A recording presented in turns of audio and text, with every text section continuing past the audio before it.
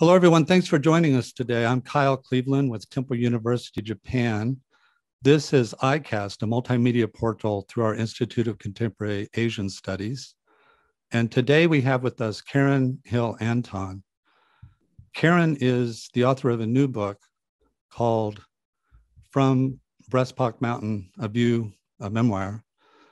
Karen is also, for many years, was the author of a column in the Japan Times called Crossing Cultures. It would take me 10 minutes to go through her biography. She has been a consultant for many companies, including for 2 prime ministers.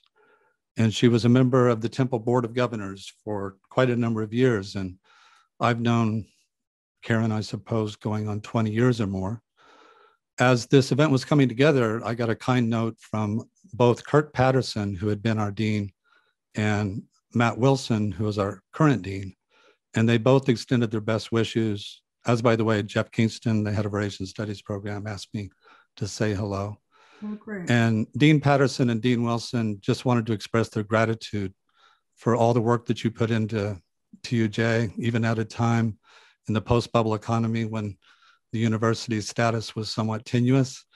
And those are probably tales we should not tell outside of school. But cool. You're just constant support for the university. And also with us today, we have Ben Karp. Ben Karp is an ICAS fellow. Ben has done a number of events with us through our ICAS, through our institute. Ben is a graduate of Yale University. He is an adjunct faculty as well. I think right now at Waseda. He's also taught at TUJ. And you may be wondering why both Ben and I are moderating. Actually, Ben and I approached Karen, I think on the same day, independently of one another, asking if we could do a podcast with her, not knowing that we had both approached her. That's and true. Because Ben and I had done a podcast previously, we decided to kind of join in together. So this is going to be kind of a far-reaching conversation. It's going to be focused primarily on Karen's book, The View from Breastpock Mountain, and her very unique life trajectory. So welcome, Karen and Ben. The first question that I wanted to put to you was, well, not a question, maybe it's a statement. F. Scott Fitzgerald, the writer, once said, there are no second acts in American life. There are no second acts in American life. And yet, when I look at your life trajectory, it seems like you've lived a dozen lives. I mean, the diversity of your experience, and for those of you who have not read this book, Karen, you had mentioned it's a page turner. It really is. I was up very late last night. I couldn't put it down. And what struck me about it was the incredible diversity of experience that you've had over your life experience. Could you speak to that notion of the many lives that you have lived? Right. Well, first thing I will say, I think F. Scott Fitzgerald proves that not to listen to everything you hear. Even from some of our premier writers. As you know and can see from my memoir, my life is basically unplanned. And, even just using the word trajectory, it sounds like it was going in some particular direction.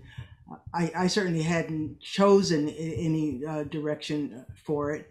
And I'm not saying if that's good or bad. It's just that I let my life unfold, and I took opportunities that were presented to me. I took some chances, some risks, never anything dangerous, but I was open to new experience, and so I got to have quite a few experiences.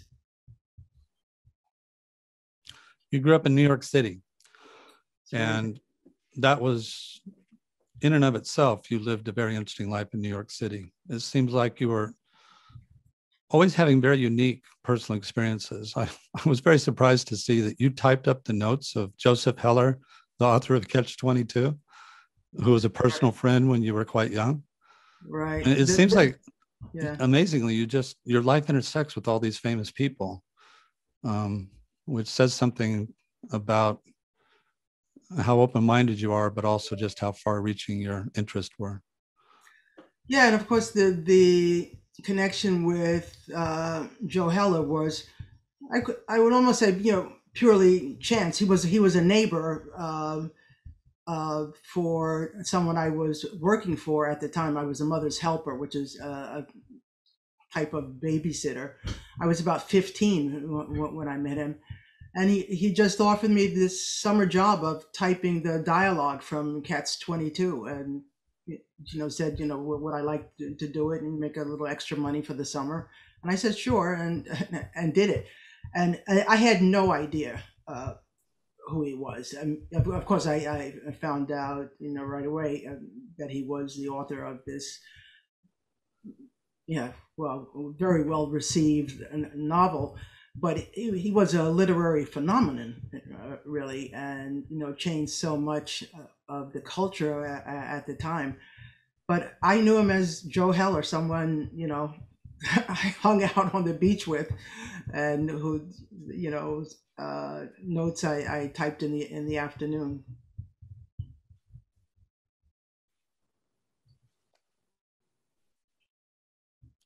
Ben, did you?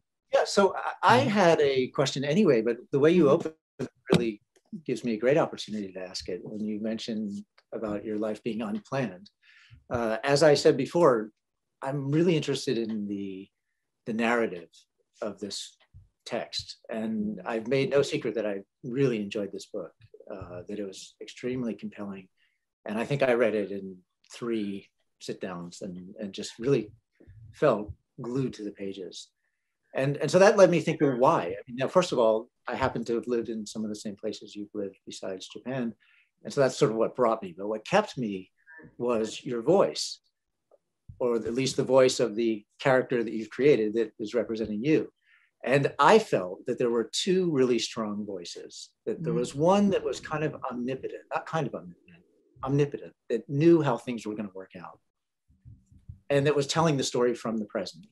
But then there was this interjection of the 15-year-old typing up the notes, right, from Catch-22. So that was there in the moment and didn't know how things were going to turn out and wasn't so world wise. And there were almost, I don't know if it was 2 voices or whether it was one voice, two parts of one very strong voice.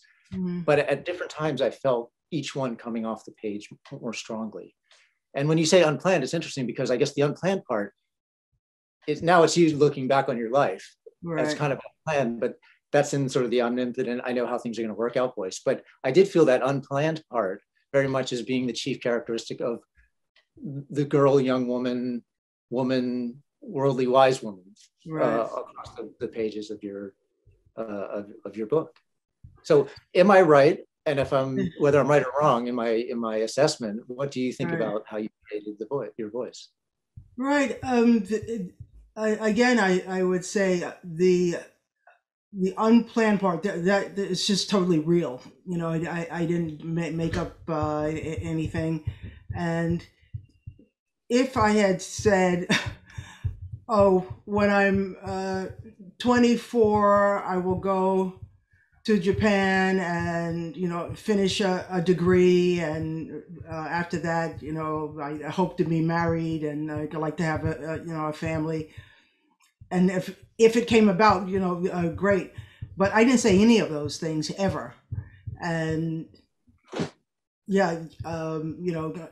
having my first child when I did, and traveling as I had way before that, going to Europe the first time on my own when I was 19. I didn't know what I would find in Europe, but really, I had no idea. But I was interested, and I think I would have been satisfied even if I had just done what was my original intention, was to visit all of the great museums of Europe, the Rijksmuseum and the Prado and the Louvre and the British Museum, and I did all of that. But then the experience of just being in foreign countries and interacting with people of different nationalities and hearing all of these different languages, and eating, foods I'd never heard of, let alone tasted. It really opened a world. So there is that, the young woman discovering the world. But of course, by the time I'm writing the story, I've made a lot of those discoveries. So I kind of have, I guess, move back between those voices. One is and innocent in terms of really not knowing much of the world. But by the time I write my memoir, I am a mature woman, and I have a voice, and it's an authentic voice. It's my experience, and I feel like I was able to capture it, starting from being an adolescent, a teenager, a young woman, a young mother, and just moving on from there. And at one point, you said that you create the character, and I feel that's what you do when you write fiction. But in memoir, you are the character. I am the character, and I've got to be the one that the reader can relate to, can picture, can sympathize with, can see themselves in some way. And if I were a phony, and I was like trying to grab the readers, there are different devices I think a writer can use, but I can say I feel about the voice. It's just that it's an authentic voice. It's me. That's who I am. That really strikes me as I read through your life trajectory. Is that really shouts out the authenticity, that you were really true to your values, and that you were deeply rooted in a set of moral values. And I suppose that may have been religious, because you mentioned, I think, the funeral of your father, and you quote what the pastor says. I was moved to tears by that. And it seems like your father had a great influence on your moral grounding. You said that he was quite strict, but seemed to be a man of real gravitas, and raised you as a single father. That's true. And in the memoir, I quote from the eulogy, and it wasn't a pastor; it was actually a friend of his, Mr. Taylor. And my father was religious, absolutely. And as I write in the memoir, when he was in the hospital and literally dying, to comfort him, I went and got a Bible, to read to him from it, because I thought it would comfort him. But make no mistake, I am not religious at all, like not in any way whatsoever. I don't identify with any religions, and I don't want to now get into what I think of religions in general, but I am not religious whatsoever. And yet your husband seems to be, I don't know if religious is the right word. Oh, no, he's not. No, he's but not. In terms of, it seems like one of the appeals for Japan for him was Buddhism and meditation. Right. But totally from, I would say, a philosophical, from a humanistic, from a secular perspective, he's not religious. And he did practice Zen and meditated and did Zazen and all of those things, but not as a person was religious. No. You quote someone who was had a notable comment to you that you were very educated but not schooled, and perhaps you were very spiritual without being religious. If you know, if that distinction. I've heard that. I won't cop to that. Okay, well, maybe I'm just projecting here.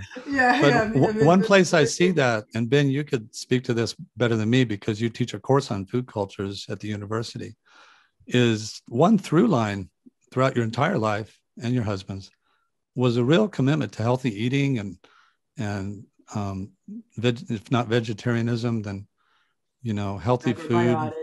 And and that was, you mentioned that quite frequently throughout there. So that seems to have been an important part of your life.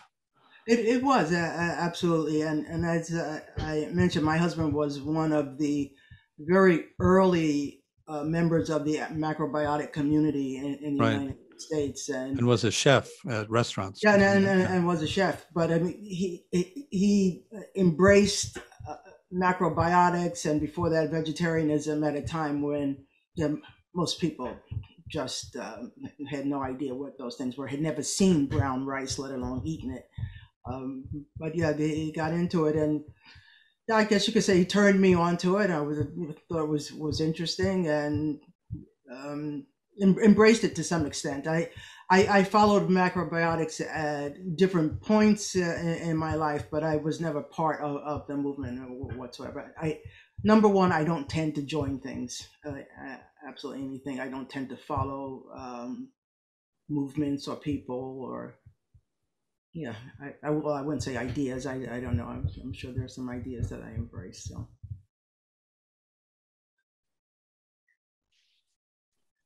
It's interesting, the food timeline, and I also thought that I was interested in the housing timeline, or the lack of housing.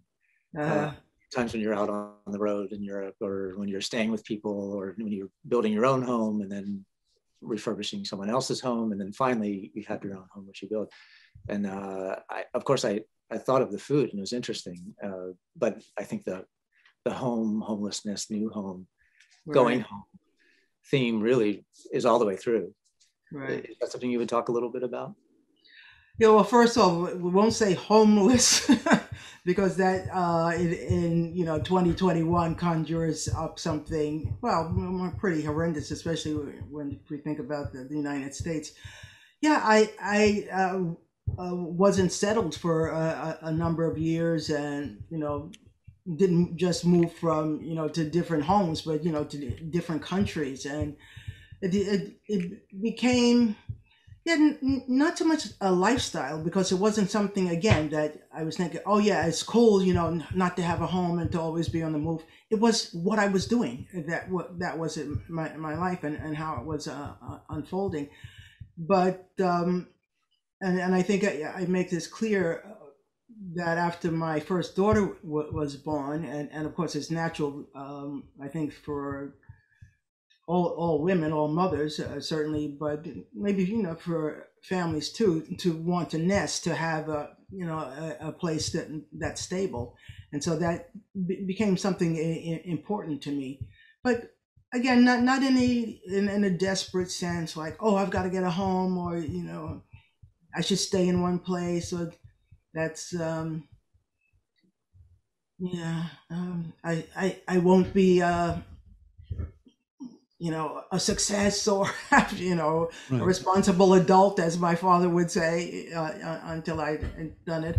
I guess I was confident enough, or I would say unworried about it enough to let it unfold, that it would happen or it would not happen. As it turned out, it did happen. One thing that I see in the writing is that quite often you reach a moment like an epiphany, where you realize, I've got to move on from this, and that you fear getting boxed in by a locale or a job or even a relationship, and that you were very much aware of, like, people trying to put limits on you, either inadvertently, just right. In some cases living in a wonderful place where you could stay for a long period of time. You mentioned that as you're traveling by Volkswagen bus around the world, you realize that if you weren't careful, you could end up staying with people along the way for weeks or months at a time. You might never reach your ultimate destination. Well, yeah. When we started out towards the east, we had, there were two stops. Well, first in London, Billy found a job in a vegetarian restaurant, and they needed a chef at the time, so he did that. And then while we were in Paris, and planning, to start our trip to the east from there, we heard about someone who needed help on a farm in the south of France. So we thought, well, that'd be a nice place to spend the winter, and it was a very nice place. And just as we were about to leave there, we heard of this person, Eve, who was not well and needed help, and we had been looking for a macrobiotic chef actually. And so we went there, and it, again, unplanned, but they all turned out to be nice, very good experiences. But I just wanted to push back a little bit on what you said before, because it does, at least as a reader, and I understand that, and I certainly understand and believe in the authenticity. That's a really important part of it. But when I say character, I mean how the reader experiences you. Oh, and, right, okay. And in that sense, we only know a character, right? And we can also say, oh yes, well, this definitely matches with the real, actual, live human we know.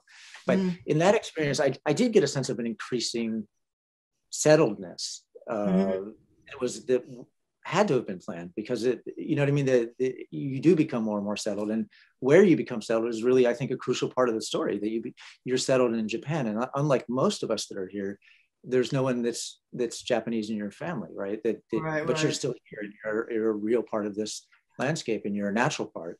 Right. And that has to have a little more than just random. There's that. No, actually, well, when you said, I was thinking more of the time, say, when I was in Europe or in Vermont or whatever. But later, I mean, certainly in Japan, we became settled. But also, Ben, you'll recall in the memoir, I say that I think we'd been here about 15 years before we got permanent residency. And it wasn't until then that, we said, well, it's kind of like, it looks like we're still here. I mean, we had originally come for a year. And then it seemed to be a smart thing or reasonable to buy land and build a house. And, and that's what we did. But also in the memoir, I say there was never, not at any point where, Billy and I said, Billy being my husband, well, let's settle in Japan. This is the place that we should live. I mean, we were both settled here, and I had made a home here, and I had 3 children born here. But again, it really wasn't a plan, and it's almost unusual in a way. I think in most partnerships or marriages, relationships, there's usually one person who makes a plan, and the other person, who is comfortable without it. But in the case of both of us, we really weren't making plans. So. Yeah, and by the way, that's another nice feature of the book, is that there is this partnership. You're obviously the main person, and it's your narrative. But I felt that was, your husband kind of comes in and out in a way that you understand that this is a partnership, but it's not always, said explicitly. But it's clear that that's worked out really well. So it works out like any marriage. Well, sometimes not so well, other times. Of course, yeah. By the way, just a technical point here when we archive this, we'll cut this point out. Someone's tapping. I don't know if someone's typing or whatever, but we're picking that up. Okay. And that'll prove to be intrusive. So, Karen, you were mentioning family and marriage. Can you talk about your marriage and your relationship and the influence that had on your life trajectory? It seems like you always knew at some level that you had a deep connection to your husband. And eventually, I think you said that you asked him to marry you. Right? I did. Yeah. And he said no. Yes, I did. And actually, our children, because I've told them this story before I wrote the memoir, and they always say, "Papa, how could you say no to Mama?" So yeah, it turned out that we did eventually get married.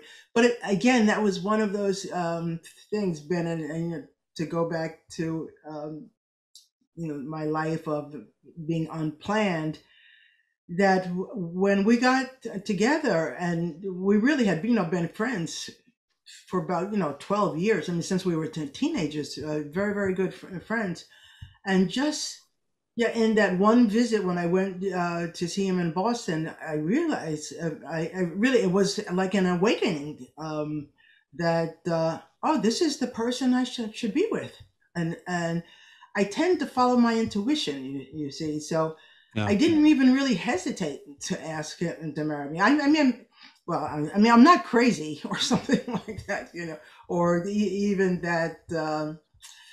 I mean, I definitely have some spontaneity, but I thought about it, and he had been away the entire day at work, and we were meeting together later in the evening. But during the day, I made up my mind. It was literally in one day. Oh, this is the person I should marry, and no, he didn't ask me, so I'm going to ask him. Why should I wait around? I don't even know what I was thinking at the time. It's just I had the impulse, the intuition, the desire, that I thought we should be married, and now we are 46 years. Karen, I heard on an interview that you did with another source that they referred to you as a trailing spouse. I don't know if I would characterize you in that way, but was your husband leading the way to Japan? That was in an interview. Oh, really? Yeah, but I certainly wouldn't characterize from what I've read or know of you of that being accurate. But the point is, did you end up in Japan largely because of your husband's influence and interest, or was that something that you were? Because he was invited to the dojo. And I don't know if you come to that part in the book, but he was invited to study here in Shizuoka Prefecture. And when he accepted the invitation, he asked if I would come with him. And I said, sure. He'd never traveled abroad. I'd been to Europe already, I think 3 or 4 times by that time. And it didn't seem anything like anything particularly daunting to me.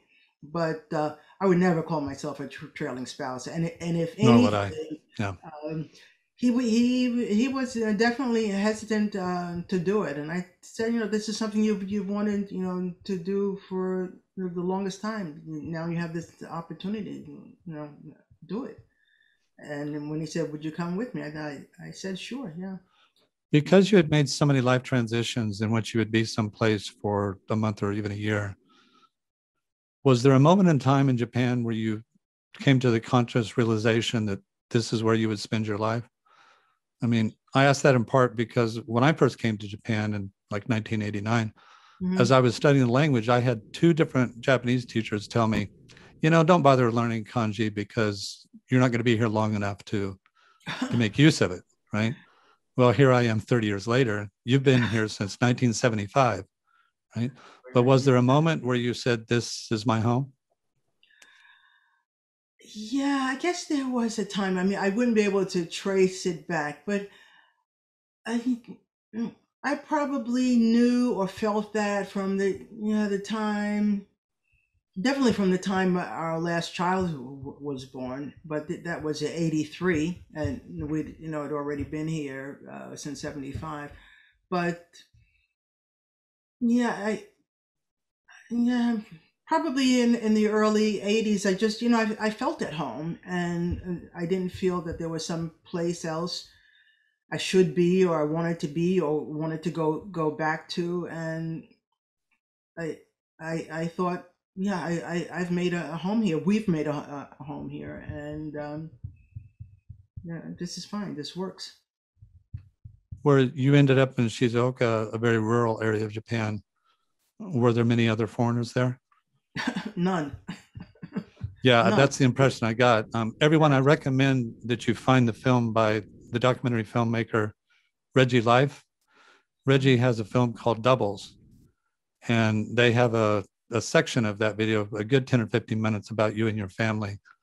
I Right. suppose that was made in the 1980s. I don't remember, but I think we're have a larger segment and are more featured in his film Struggle and Success. That's it. Right. Adversity and Success, the African American experience in Japan. Struggle and Success. Struggle. Okay, so that's the two films. One called Doubles and one called Struggle and Success. Right. Yeah. Doubles was the second one. So in that film, there's a scene that I just found so moving where your children, I think it was your daughters, are sitting with your husband. They're quite young. And they say to him, Papa, we wish that you could be Japanese like us. And he says, what are you talking about? You're not Japanese. You're American, mixed heritage, whatever. And they kind of say like, what are you talking about? Of course we're Japanese. And they seem to have that unique experience of not only having grown up in Japan virtually their entire life, but also in a very rural area where they become thoroughly assimilated as part of that small village. Right. Yeah, that I would say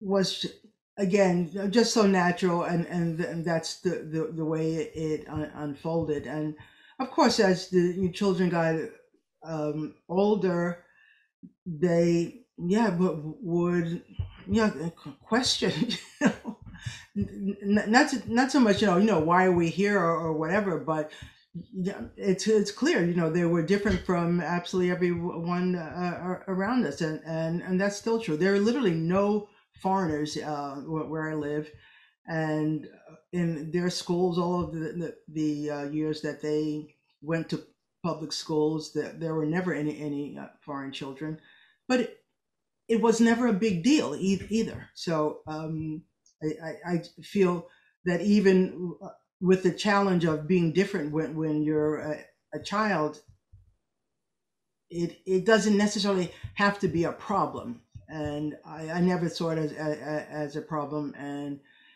I think as a result, neither did they. When our son, I guess he was about 14, and we'd sent them to boarding schools for high school in the United States. He telephoned once and he spoke to my husband, and he said, Papa, what am I? And Billy said, well, what do you mean? What are you? And he said, well, am I black or white or Jewish or, Caribbean or Japanese? What American? He said, what am I? And Billy said, you're all of those things. And I feel like I'm satisfied with that. I don't know if the world is. I do not care. I feel that they are all of those things. All of those, yeah. I will not use the word identity, I promise. But all they embody all of those realities. And your children are still in Japan now, right? Or some of your children? Yeah, some of them.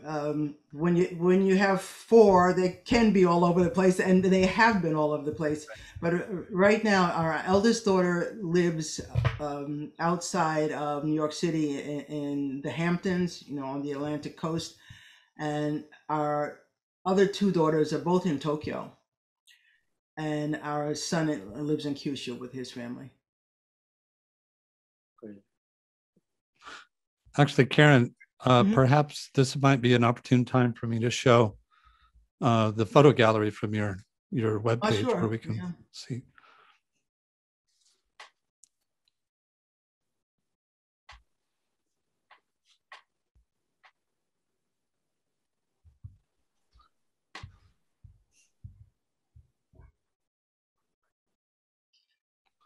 So I don't know if there's any particular photos you want to focus on here.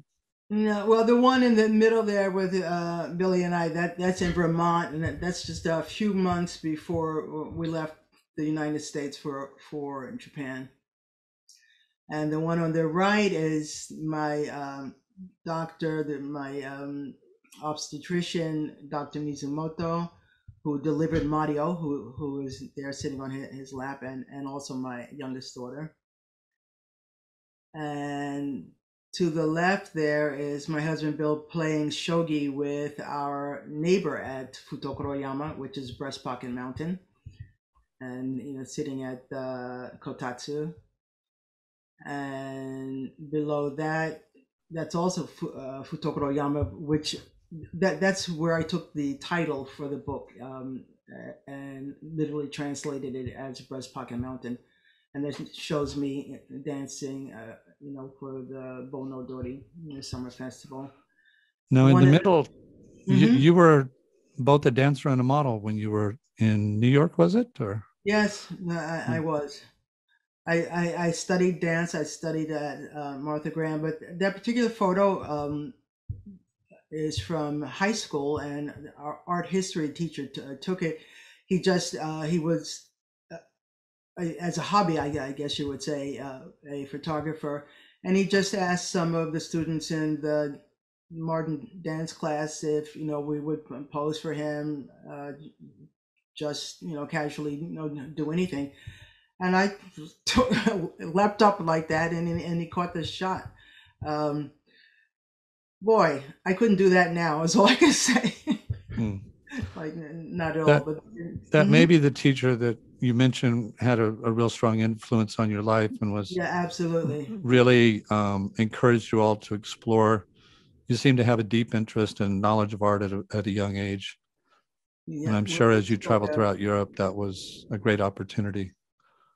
It certainly was. And this is the big group here on the right. Oh yeah, that's our youngest daughter Leela with her husband Chris at their wedding in North Carolina. That was 3 years ago, and if you can see that photo of family, friends, extended family, I feel like now you know who and what the Anton clan are. That's us. That's cool.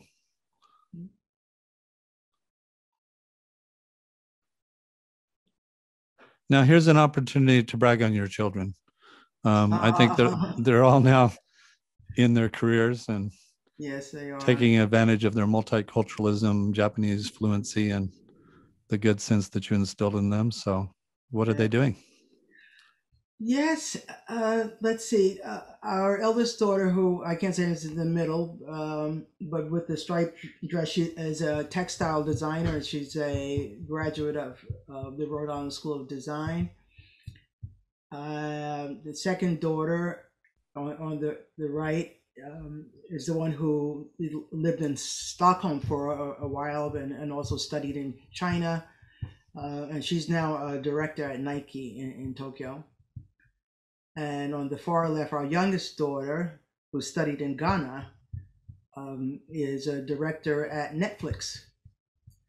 And our son lives in Kyushu, and until the this pandemic, he was a senior government licensed tour guide with Walk Japan, which is actually a world famous tour group. Now he's taken on different work, and I mean he really had to change because of COVID. And then you have a very high level of expertise in calligraphy. Nidan, second degree. It took me more than 20 years. They do not give those dans out easily, I'll tell you that. This is after a very long study, yes. You must know the work of Alex Kerr. Oh yeah, absolutely. I admire it. Alex also does high-level calligraphy, and some years ago, I took a group of, Alex is the author of a book called Lost Japan, which won the award as the best nonfiction book the year it came out. And also won a translation award that he himself did, also a book called Dogs and Demons. Yeah. And I visited him in Kyoto with a group of students one time. And as we were leaving, he had taken us to this very beautiful kind of elite tea ceremony. I asked him, what can you tell these American students that you could, about how to learn more about Japan? And he said, choose a traditional Japanese arts, martial arts or calligraphy, whatever, and go really deep with it. And through that, you will really learn the culture. And so your husband in a different form of martial arts is surely, getting deeply rooted into the ancient tradition, and you're doing it through calligraphy. It's true. I see the kitchen. The old great kitchen. No, it wasn't a great kitchen. It's a big kitchen. Well, it's got space, but it was really. You see the Kamado there on the left. Right. That that's one of those hearths built into the side of the wall. Now it was really primitive. I don't know how I did it, but of course I did it with a baby on my back, as you'll see. Mm-hmm. And you work professionally as a chef in more than one place, I guess. Yeah, well, but I wouldn't say as a profession. I did it. I could cook, and I can cook. I think I'm a pretty good cook, but I would never say I was professional. So one question I want to ask you, Karen, was having been here since 1975, you lived through the pivot point of the bubble economy collapse, and I came here in 1989, and just in the couple of years after that, by the mid 90s, Japan had really noticeably changed. And I suppose if you go back to 75 through the 80s, that's when Japan is really building up the miracle economy. Can you talk about those transitions of having lived in Japan for this extended period of time, of how Japan has evolved and changed as you have alongside it, having lived here all those many years? Right. Well, first, I would say I would probably only think of myself as just peripherally involved or even aware of the bubble economy. It wasn't until I started doing corporate work that I could see how these large corporations were affected, et cetera. But in my daily life and general life, I was hardly touched by it. And for me, really, when I think of what's the biggest change I've seen, what is really different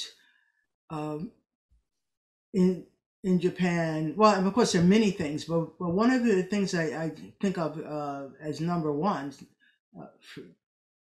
since 1975 and looking at the time now is that there are many more foreigners here, many more foreigners, and of course I'm not talking about tourists or people who come and just and not even just, but but people who live here for a year or two or study and acquire some proficiency and maybe leave. But people who've made a home here, there are many more foreigners. And as I said, where I live, there aren't any, but that's because I'm so far out in the countryside. But if I go into town, I will definitely see a foreigner. And years ago, if we saw a foreign person, oh my goodness, you would accost one another, hello, do you speak English? Where do you work? Come to my house for lunch. That's really how it would go down. But now people are, well, I would say pretty cool, really, and it's like seeing foreigners is normal, and I guess it is. And in the area where we live, which is north of the city of Hamamatsu, in the city of Hamamatsu, quite a few foreigners, Brazilians of Japanese ancestry live there and work in the local industries. And now if you go into a bank or use an ATM, whereas before you needed to know the kanji for withdrawal and deposit, but now you can get it in Portuguese, and it's like, and they had Portuguese before they had English, but they have it in both now. Or in hospitals, that they have signs pointing you to their radiology department. None of this existed before. None of this. So I really feel, in that sense, Japan has really crossed a bridge, and accepted the fact that there are more foreign people living among them. And I think I know your answer, because you have this optimism. For example, you describe your children as being okay the way they are, whatever they decided. And if the world has a problem with it, that's the world's problem. So I think I know your answer already. But accepting foreigners, but will Japan accept foreigners as becoming Japanese in effect? Because your children also do have that claim. I mean, they grew up here, they went to school here, they speak the language as well as any person with a Japanese parent. So do you think Japan will accept? That's one step. The Portuguese at the ATM is one step. The next step. But this, I mean, when you say accept as Japanese, as a normal part of this landscape, well, I mean, I feel they are a normal part. But whether you say whether they accept it as Japanese, officially or legally, then that's a different thing. And I mentioned this in the book. The laws of nationality and citizenship vary from country to country. And you're American, right, Ben? I'm an American. Yeah. Yes. Have American citizenship. That's right. As you know, and I say this too in the book, if a Japanese couple had gone to the United States and settled there, as we have settled here, any children they had born there, and if they had 4 children, those 4 children would be Americans, because that's the law of citizenship in the United States. In Japan, it's different, and it may change. I don't know, but one, I'm not particularly concerned about it, but two, I do accept that it's different in all countries. Our daughter, the eldest daughter, is born in Denmark. She's not Danish. She has no claim to Danish citizenship. She might have been at an earlier stage been able to apply for it, and based on the fact that she was born there. But yeah, I don't think we get to make those rules and those laws. I understand. So let me rephrase more clearly. Okay, what sure. I mean is that the acceptance of the idea that Japan means people that aren't of Japanese ancestry or Japanese ancestry. Already, obviously, Japan is more mixed than its claim. A lot more people from Korea and China that are here that have come recently and are just either quiet about it or thought of as Japanese. But I mean, people from where we're from.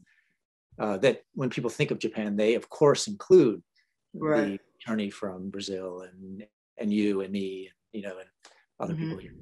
That's what Japan is. I mean, for example, I lived in Japan for a long time, and there was a Scandinavian family. I don't actually know where they came from because we only spoke Japanese together. And we were at my daughter's gymnastics class, and they were just a normal part of the landscape of little kids playing gymnastics, right? Nobody really called attention to it. So that's what I mean. We understand that about America. We understand that about Europe, but not yet about Japan, right? Of course, you're going to meet people from all over the world in Japan. And of course, when they meet each other, they're going to speak Japanese, not English, right? I just wonder if we're heading in that direction. Yeah, it's just, I mean, now it's just like, it's not strange. And, in fact, my one of my daughters in Tokyo told me, what was it? Her youngest son we'll just say graduated from Hoikoen, from nursery school, and I don't. There are just a few children in the class, and I don't know, maybe 12 or I don't think there were more than that. And she told me 3 of them are foreign, and not counting her own son.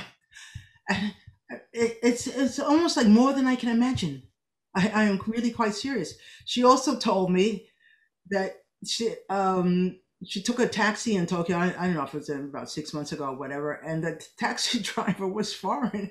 I've never seen that. I literally have never seen it. Of course, I don't live in Tokyo, but I've been in Tokyo a lot and used taxis a lot. Never seen it. And coming from a country where it would be unusual now in New York City to have a taxi driver that is not foreign born. Unusual, really. I remember that transition over the course of my childhood. Yeah. Taxi drivers were going to be a white ethnic immigrant, right? Now, and then all of a sudden they're from all over the world, right? So absolutely. But actually, in Tokyo, you do meet visibly non-Japanese, for what we understand Japanese to mean, people in kombini and right. But have you? I feel it's kind of crazy, but have you had a non-Japanese taxi driver? Yes, I have. Oh. Okay. And the construction crews also that are building new houses are very often. Wow. What I understand that to be Japanese, but again, I'm relying on a set assumption of what it means to be Japanese. So. Right.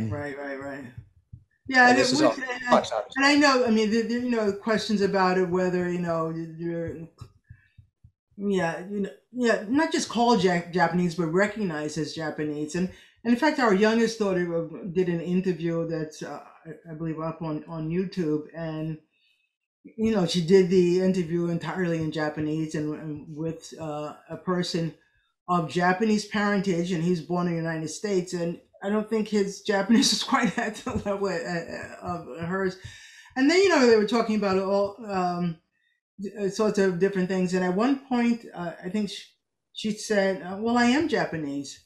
And I was watching and I was thinking, well, no, you're not. It's like, I happen to know who you are or whatever. But then I thought, well, yes, she is. Again, I mean, if she wants to claim that as her identity, she was born here, she grew up here, Japanese is her first language. She'll make mistakes speaking English, but she'll never make mistakes speaking Japanese. And so that's who she wants to be. It's not only who she is, but she's certainly also Japanese. Yeah. And then, okay, please, yeah. Yeah, we're talking about internationalization here. You must have known Donald Ritchie. I'm sure you crossed paths with him. Of course. Do you see? I dedicate him. He's in the dedication of my book. Yeah. I'm so surprised, and maybe I shouldn't be, that many of my students have really never known of Donald Ritchie, who came here in 1947, wrote some 40 books, and became probably the world's leading critic on Japanese film. Mm-hmm. And he said one time in an interview, someone asked him, how could you be a foreigner and live in Japan? And he said, it's the only way I could live in Japan, because the rules don't apply to me and I can kind of somehow transcend that. Now, I told that to a friend who knew Donald Ritchie, and they said, well, yeah, that's Donald. He was very irascible and almost rebellious and almost took pride in that. But you seem, I'm making assumptions here just based upon what I've read about you and known about you, that you and your family assimilated very deeply, and so rather than be on the outside looking in, you're really an active participant, a member of this society, and that you don't look at it from that externalized distance. And yet in your writing, you talk about after you'd gone to Europe, you came back to New York and you said something about, wow, New York is so dirty. And a friend of yours said, Karen, this is New York. It's always been dirty, but that it seemed like it had become a foreign place to you. Right. So can you speak to that positioning of yourself in relationship to the culture? Right. I think in my particular case, that I never really felt I had to do something so much. Certainly, I was not interested in, well, doesn't it sound crazy, appearing Japanese, but that I didn't have to work at it to accept the society, or I would say first adjust and adapt, and finally accept the society that I'd chosen to live in.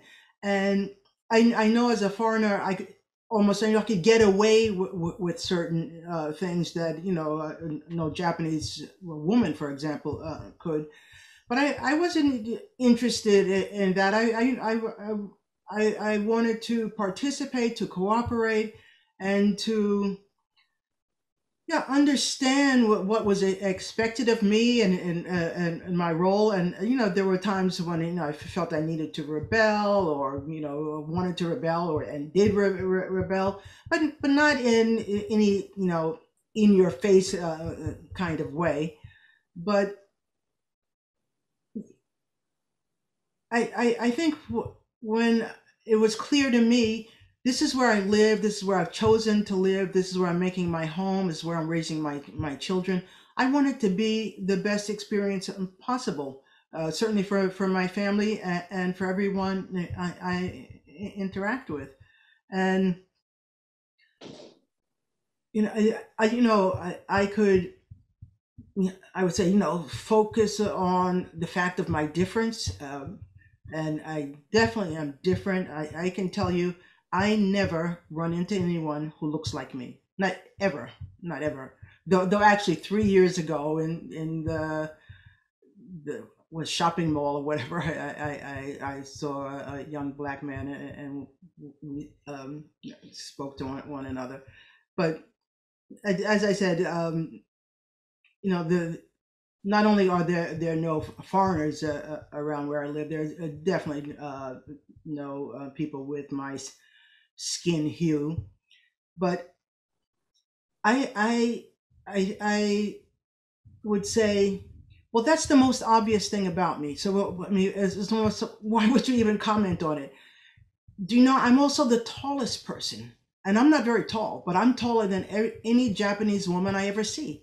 I'm 170 centimeters, not very tall, but there is no photo that you'll see of me with a group of with dancers, or at a school meeting, or giving a lecture, or even now I take a hula class. And not only am I the tallest person, I have the longest legs, of course, and the longest arms. And we do a lot of things where you have to put your arms out. They always have to give me extra room. I mean, we're in formation, but yeah, it's that difference is there, but it isn't an issue for me. It's all I can say. And if it were, well, I'd be insane by now, wouldn't I? And I'm not. But, I think I really think that's, from as I see it, one of the takeaways from the book, one of the inspiring things of the book, is really about being an individual and yet being part of something naturally and normally and comfortably. Right. And that's the person that I meet on the pages of the book. Oh, I'm glad to hear it. I'm glad to hear it. I But like it's not that. easy to do. It's not easy to do, and it's not easy to do in maybe it's not so easy to do in Japan, although things are changing.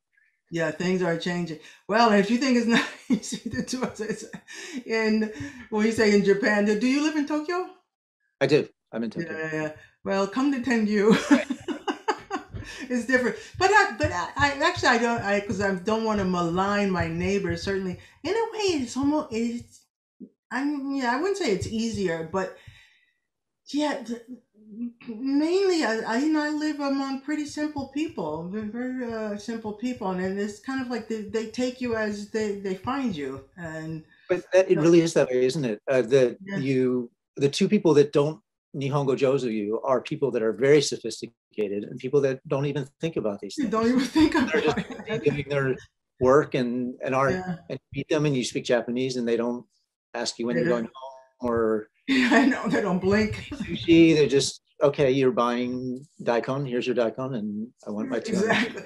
Oh, that's a good example, because there was actually it's not there now, but a small vegetable stand, um, not maybe just a 5 minute drive from us, and I would stop there sometimes, and the farmers would take turns. They would alternate of who was selling them the vegetables, and often, of course, I would recognize some of these farmers, but even if I didn't, and I went there, I bought daikon or renkon or mitsuba or whatever.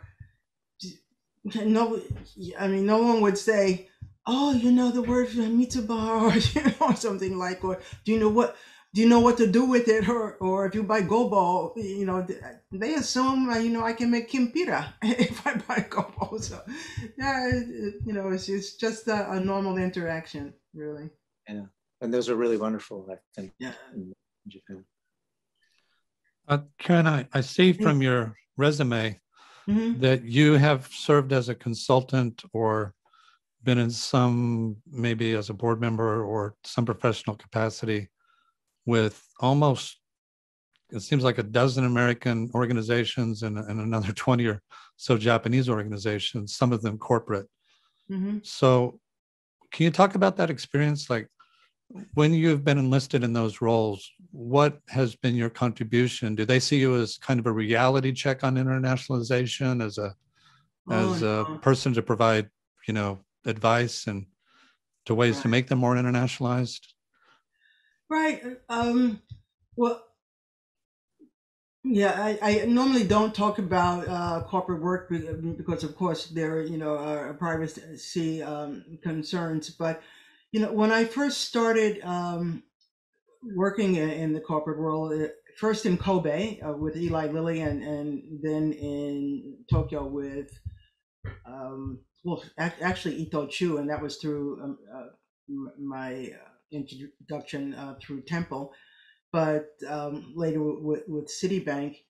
And I was asked to come on as a consultant because they were familiar with my work for the Japan Times, with the column I did, Crossing Cultures. And my first thought was, oh my goodness, I can't work in a corporate world with capitalists or whatever. But then, when I began, I really made the switch very fast, because I realized I was always working with people. And these programs they asked me to develop, or the consulting I did was, there were always employee development programs to improve the workplace environment. So I did cross-cultural competence training and consulting, also assertive communication. My favorite, work-life balance, though no one seemed to really embrace it. Time management, harassment prevention, and of course diversity and inclusion. And I always, now these days, I hesitate to even say that, because if you say diversity, people, that the head goes one way. But in Japan in 1999, 2000, when they were asked me to do diversity training, it was to support their efforts for women in the workplace. That was really what it was about. More women were entering, and it was clear that they needed to create an environment in which women could thrive, and even have dreams of promotion if it were possible. And we focused on difference of gender, nationality, disability, all of the, I would say, all of the things that people bring to the workplace, and including of course different perspectives and viewpoints, and educational levels,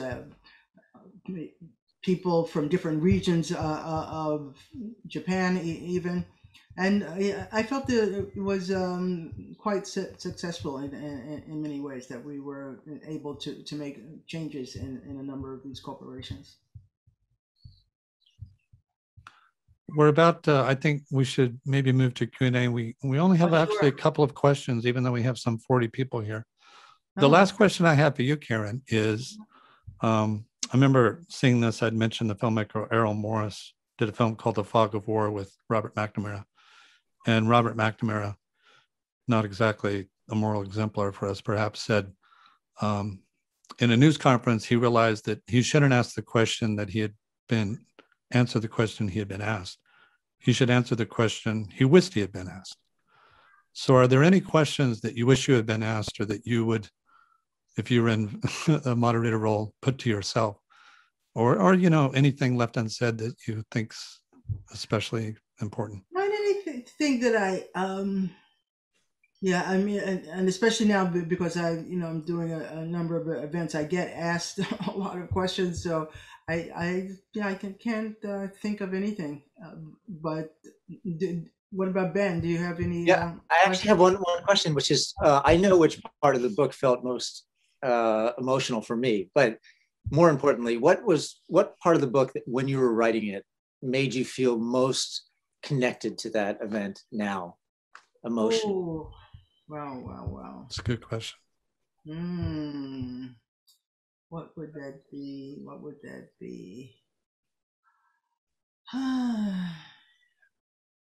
Maybe when I wrote about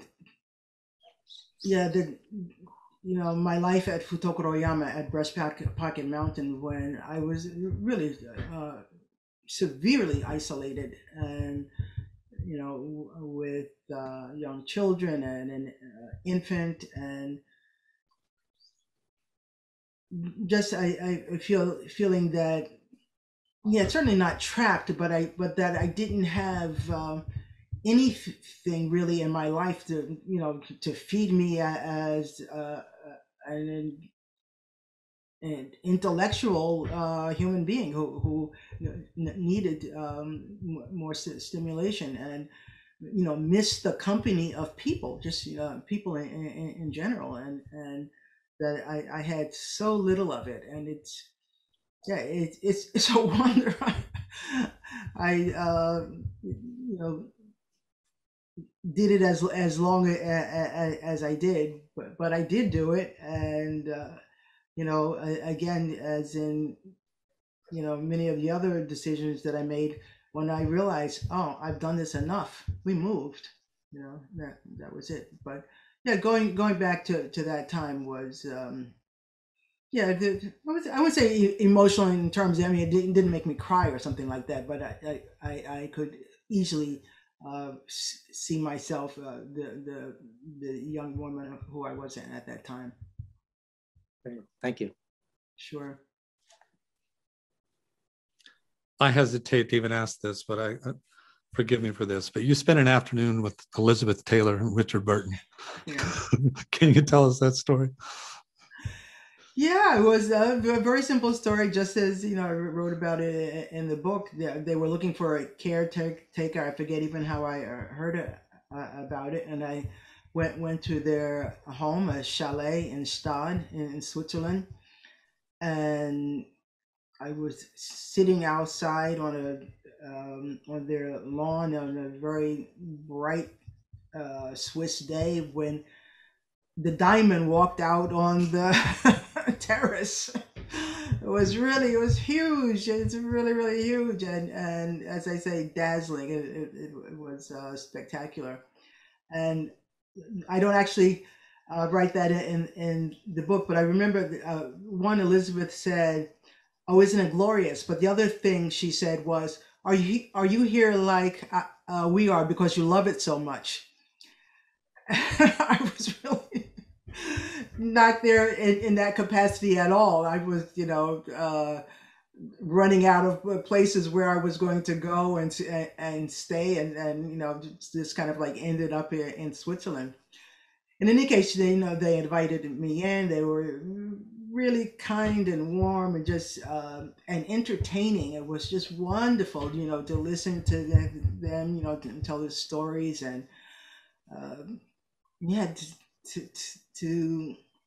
to see these people who are quite glamorous, and couldn't be more famous, really. But again, and as I close that chapter out, just they were normal people. Well, what can I tell you? And Richard Burton, he was just really so nice, and I say he said, I want to show you something. And he took me to his library, and it was beautiful. It's just because they were quite a large chalet, and the library wasn't particularly big, but it had every copy of the Everyman Library. And he had been collecting it since he was just a boy in Wales, and certainly not well to do. He was a coal miner's son. But Elizabeth had all of these copies, what do you say, covered in suede or doeskin or something. Just touching them, you couldn't imagine. It's like, this is even a book to read. It was just such a lovely experience, just touching something, that was, beautiful, but not delicate, but just nice to hold. It was a really pleasant experience. Let me pay my last compliment before we get to the Q&A, because actually one of the great things about your book is that all the people kind of appear as people and human, whether they're well-known or not, or celebrity or not. That all kind of is just sort of irrelevant in this democracy that you've created on your pages. I really appreciate that too. So I'll make that my final great compliment. In short, read the book. Yeah, well, and I'll add, someone said to me, well, how could you be, they said, so normal around people like Joe Heller or Boz Scaggs or Liz Taylor or Roberta Flack or whomever, and I thought, well, I don't know how else I would be number one. And I think some people feel, well, if anyone in such an elevated position, wouldn't you feel intimidated? And I always think, I never think of someone below me, so why would I think of someone above me? It struck me as that no one better, no one worse. That, and one of the reasons you could connect so easily to these famous people is you dealt with them as a person, not as a famous representation of themselves or something. Not as a name. Not as a name. I had seen this with Donald Ritchie, who had become quite famous. That if people talked to Donald Ritchie just as a regular person, he would talk to them as a person. Yeah. But if they talked to him as Donald Ritchie, his body language would change and he would withdraw. Yeah, clearly. So we have, there's no natural limit on a webinar. I mean, people can leave whatever they want. We have 30 people here. Not a lot of questions. We have some questions. Do you have any questions? We do. I'll read them, I guess. Okay. I had asked a few people back channel if I could call on them, but there's, we are recording this publicly. It's going to be published publicly. So we need, formal permission to use people's voice and face. So I guess I'll just, for expediency's sake, just ask the questions by proxy. This will be the difference between asking 3 or 4 questions and, 5 or 7 questions. So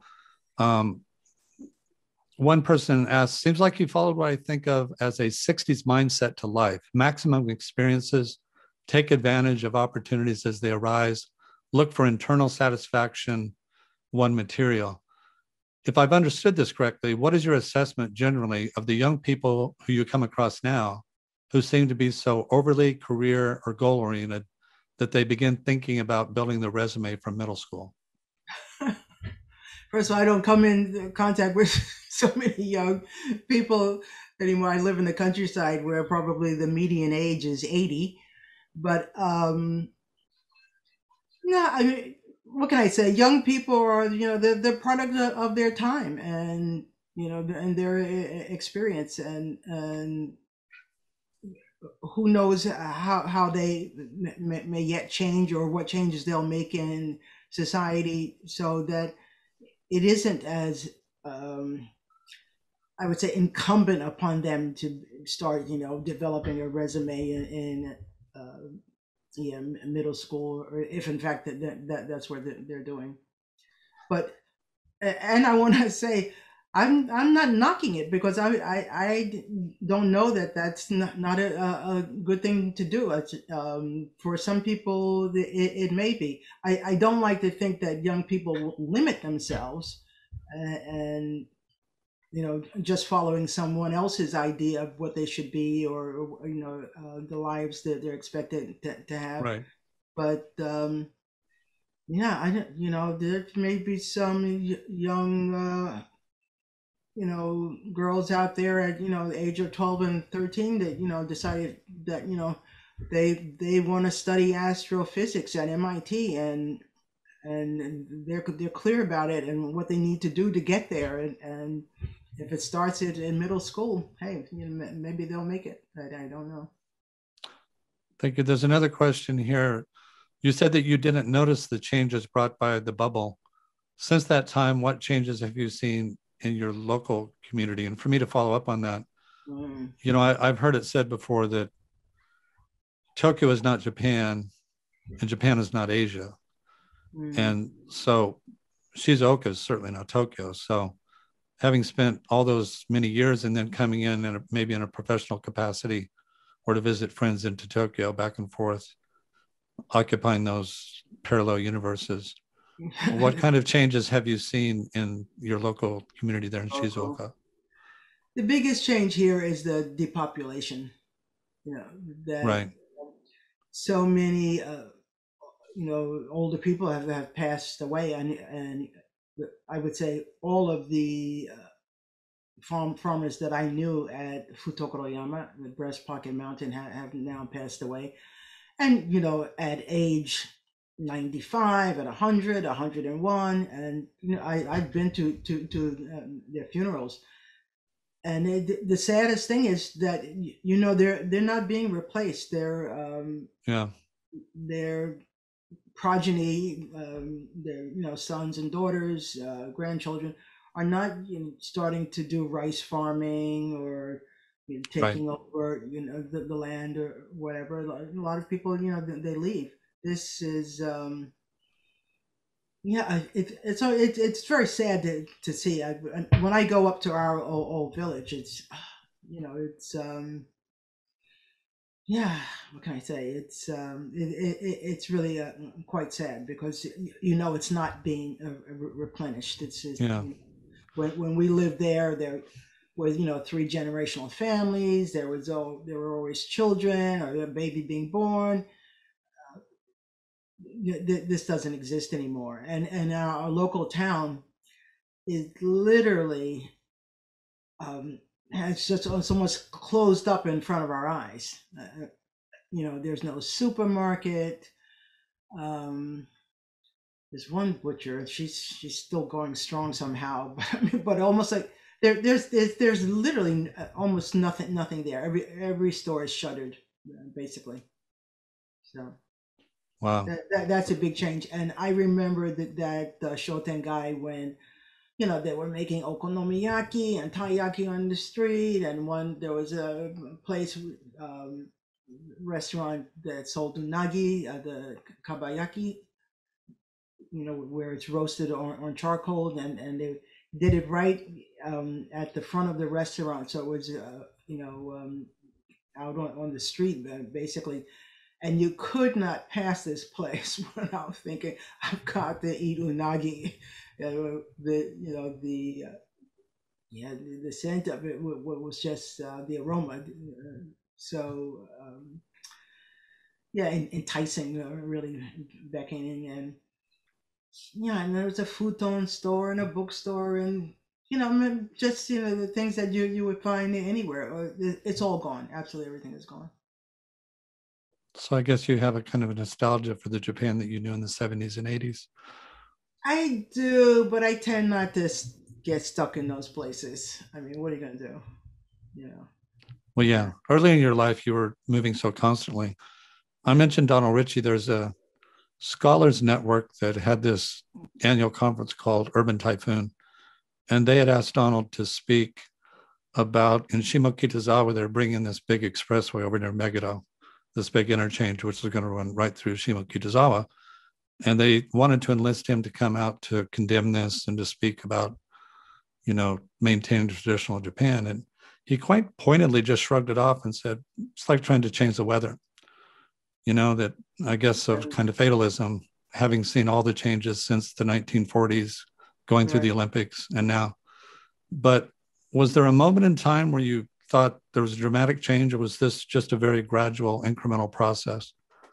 No, I think it was gradual. I didn't see it like, oh wow, everything has suddenly changed. It's gradual. It's been over time, and certainly over our 46 years or whatever. I can't think of, yeah, maybe when they started closing, the schools, because now that, the Shogakko, I think that maybe three of them have closed, or the elementary school and junior high school that my eldest daughter went to no longer exists, and there are quite a few of those. Yeah, I guess it was gradual, I would say. Yeah, nothing shocking. We have another question about the process of your writing,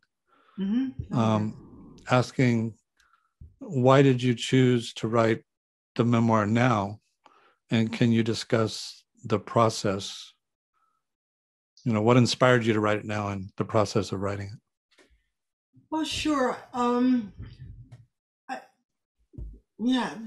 I had started actually writing the memoir. Oh, maybe it was 7 years ago. I honestly don't remember. And I put it away. It was in my drawer, and I wasn't really thinking about it. But about 3 years ago, I realized this is something I want to do. This is a story I want to tell, and it's not something, oh, I just want to leave it to my children or whatever. I thought that there would be people in the world interested to know my story, the trajectory of it, how things turned out. And actually, no, I approached several publishers and literary agents, and they would all say, well, what's your demographic? Who are you targeting? Who do you want to read this memoir? And I had to reject that out of hand. I thought, well, what do you want me to say? Women, or women from New York City, or women middle age, or men, young men, or Japanese. I mean, I honestly did not want to answer that, and they would tell you very pointedly, don't say everybody. But that's exactly who I wanted my memoir to be for, and when I see the responses, the comments, the reviews, that's just who it's reached. And I hear from men and women, from young people, from older people, from every ethnicity, and I think it is a story that people can relate to, even if they only fantasize it, about the type of life that I've lived.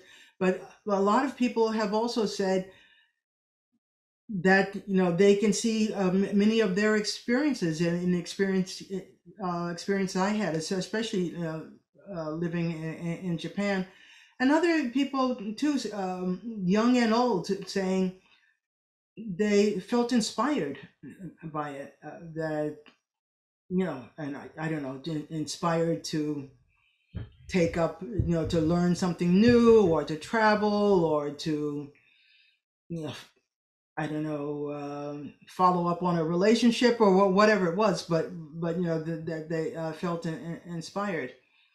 And another impetus, by the way, because I had such a really wonderful opportunity in writing for the Japan Times to write about my life and experience in Japan, but I was always aware that my readers, and I had really devoted readers, that they were only getting part of the story. I didn't arrive in Japan full blown. I had a life before arriving here, and I thought I was ready to tell some of that story. We're And moving. the process is called sitting down and doing the writing. I don't know what else, yeah, to say. Yeah. I mean, Well, you the know, question was that it's like, what was your process for doing the writing? I think we're about out of time, approaching an hour and a half. But Mm-hmm. I want to say about the book is, you know, I feel like I've known you. We've crossed paths. We've talked and many times over the years. And I was just so extraordinarily moved and impressed by the book and your life and your approach to the world as kind of an exemplar. I admire you and the way you've approached your life. But the book is written in such a almost a poetic, lyrical way. It's very, I found myself quite emotional reading the book. Oh. I think because the way you tapped into your own emotion and some of the anecdotes you had told, but I can't recommend it strongly enough to people, not just to learn about you, but to learn about, you know, how to live in the world and also about Japan. And Ben, you had a question. Your sound. In terms of writing, what's next for us, for you, but for me? My golden rule is I never talk about writing. I think that's the way to not get it done. So I assure you, you will hear about it when that time comes. Well, I want to encourage you, Karen, in addition to the book that you've written, think about collecting the artifacts of your life, because in the grand parade of historical, you know, foreign figures, you are a person in that. You know, you've lived a very unusual life, and, you know, kind of pivoting off of your experience, you learned something about Japan.